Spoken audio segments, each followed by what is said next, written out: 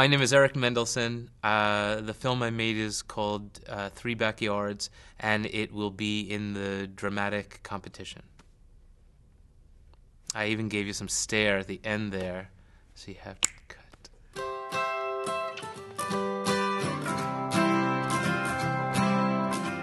Three Backyards is the story of three people who never meet, never even come in contact with each other, who live in the same suburban town, and we follow them from morning to night as they take intense, sometimes frightening, and a lot of times very curious journeys to get to the end of the day.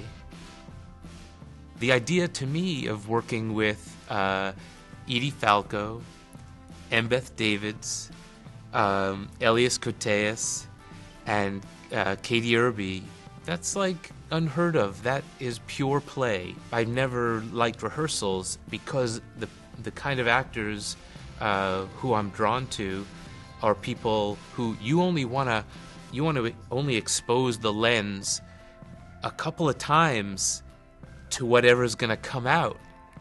You don't want to get it the meaning of perfection or of some kind of a rote memorization of the emotional through line of the part is ridiculous or useless. What you want is to be surprised, and that's a kind of talent that vibrates out of them. You had asked about winning an award at the last festival, and what does that mean, or what did it mean, and what does it mean now coming back to a festival like that? With Judy Berlin, I think it took so long to make the film, and then we didn't get distribution right out of Sundance, and it didn't even happen until a year later at the Cannes Film Festival. I thought I had this idea of that I was due, I deserved distribution.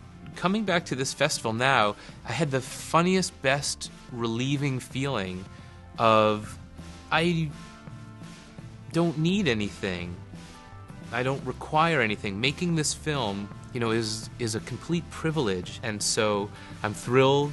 Everyone who worked on the film, it's our film, and we're all excited that Sundance sees anything worthwhile in the film. But I've already gotten a lot, and I don't want to seem greedy.